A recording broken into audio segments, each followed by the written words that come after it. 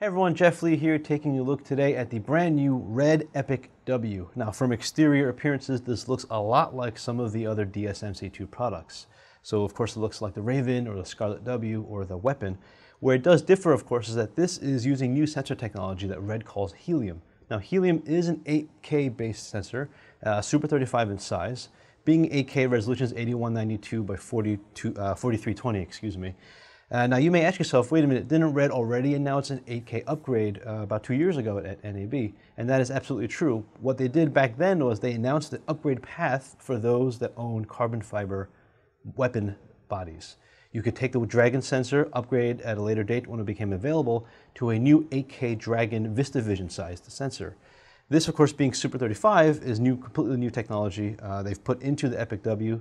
Epic W is only available in HELIUM, where of course some of the other bodies you have options to, for example the Weapon, you have actually options to stay with the Dragon-based technology up to 8K or use the traditional 6K, or upgrade later, or convert later I should say, to a HELIUM-based sensor. So they've actually announced several upgrade paths, which is pretty interesting for those owners of various technologies. And actually the upgrade path rolls all the way back to those with Red 1 Mysterium censored camera bodies, Mysterium as well as Mysterium X. So it's kind of an innovative thing what they're doing. Again, high resolution, same resolution as the Vista Vision based, but if you want to stick with the Super 35 frame format for lensing reasons or field of view reasons or just any other reason that you may want, this is kind of a nice way of doing so.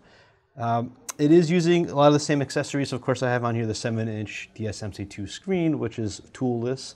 It just screws in using the 2 thumb screws. You obviously can always use the brand new 4.7-inch screen as well as the existing screen. So for example, this is the DSMC1 7-inch touchscreen, which you can use using several adapters. Several exist on the market, including those from Red.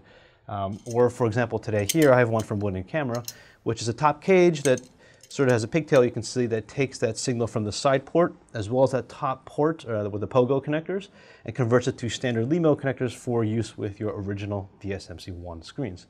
So options all around. You're not certainly forced to purchase any new accessories if you don't want to. Now on the back of it, just like all the other DSMC2 products, you have the option for modular power or video output or other input devices. So this one here is just a standard base expander.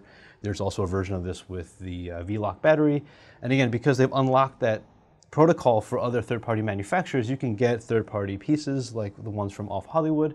They have a bunch of OMODs, they call them, with various connectors, including XLR audio, timecode, power in and out, a lot of wireless capabilities built in, including wireless timecode, wireless control for your camera via the Wi-Fi.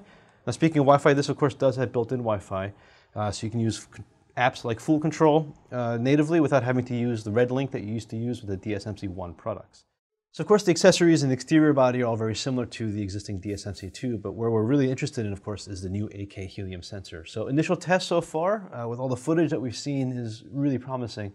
And of course the idea of shooting 8K, even if you don't plan on delivering 8K in the near future, and many of us probably aren't, but the fact that you can shoot 8K for 4K is a really valid and really interesting concept as well. Obviously delivering for 4K is a real thing now, certainly with all the video on demand services sort of mandating that. But with 8K for 4K, you have the option certainly to reframe.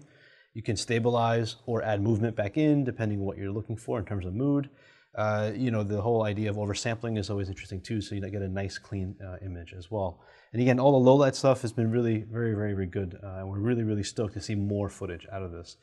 Now this is interesting, of course, because at 8K, you are able to shoot up to 30 frames on the Epic W in Red Code RAW, which is pretty amazing. Same goes to 7K, it's up to 30 frames as well. At 6K, you have an amazing 75 frames in Red Code RAW. There was also an announcement that coincided with this camera, which was the Weapon HELIUM 8K, right? Which is different again than that Dragon-based sensor, which is 8K Vista Vision, again, a physical larger sensor near full frame. The HELIUM sensor is the same technology within, in terms of the sensor base. Of course, the Weapon having a little bit more beefed up internals is able to perform at 60 frames at 8K or 7K. Whereas again, the Epic W, you're looking at 30 frames in 8 or 7K. But again, at 6K, you're still looking at 75 frames. Now, ProRes, of course, is available in both bodies, the Epic W as well as the Weapon. In ProRes, you're looking at 4K, ProRes 422 HQ, up to 30 frames. Or if you want, you can shoot ProRes Quad 4 or Quad 4 XQ up to 120 frames, and that's in progress. Of course, Avid DNX HD and HX is also supported as well. So, very interesting concept. We love the fact that they took what was already working for them, this sort of modular design, of course, with all the DSMC2 things we've mentioned before, able to build upon that quite a bit. But now looking at this future-forward sensor technology, which again, you may think, oh, I don't need 8K, and deliver an 8K, you have any clients that want 8K, but again, the fact that we have the option to shoot that in this Super 35 format is quite ideal, really. And again, lensing all works, right? Same interchangeable mounts up front, but because it's Super 35, most of our, I'll say, legacy cinema optics, if you use PL glass, will certainly work and certainly cover. Of course, if you have full frame glass like this Canon CNE lens I have here, that's not going to be a problem no matter what.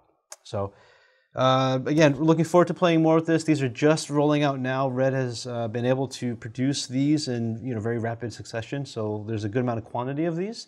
So certainly if you are interested in one of these, the wait is not going to be all that long, to maybe non-existent at all, because then Red is able to really ramp up production. We're looking forward to seeing more of these 8K R3Ds from this new HELIUM sensor. And of course, if you always want to check out more, be sure to come to one of our education sessions. We do these in all 3 of our locations. That's it for now. We'll stay tuned for more.